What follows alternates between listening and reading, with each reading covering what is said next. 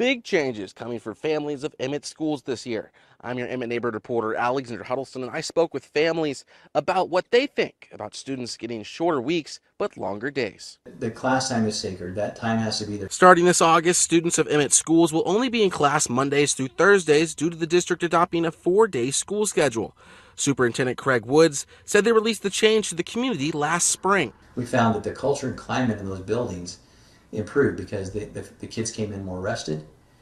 They came in, ready to go and energetic on a Monday because they had that 3 days. They had a chance to be with their family on Friday, Saturday, and Sunday.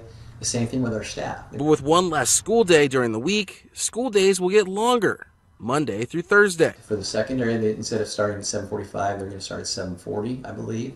And the elementary starts 20 minutes early. Superintendent Woods explained that the release times will also change slightly, so I went out around town to talk to parents. Many said off camera that they were on board with the schedule change. I agree with it. I think it would work well for the kids. And the hours aren't changing all that much. And so my oldest, I know, is excited to have Fridays off to enjoy with us and her other family.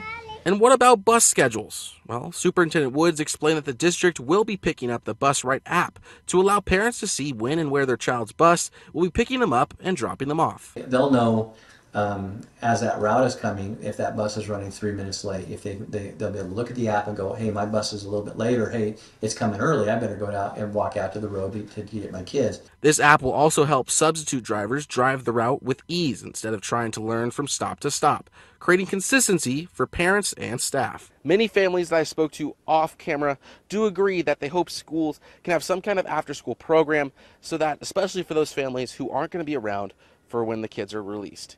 I'm your Emmett neighborhood reporter, Alexander Huddleston, Idaho News 6.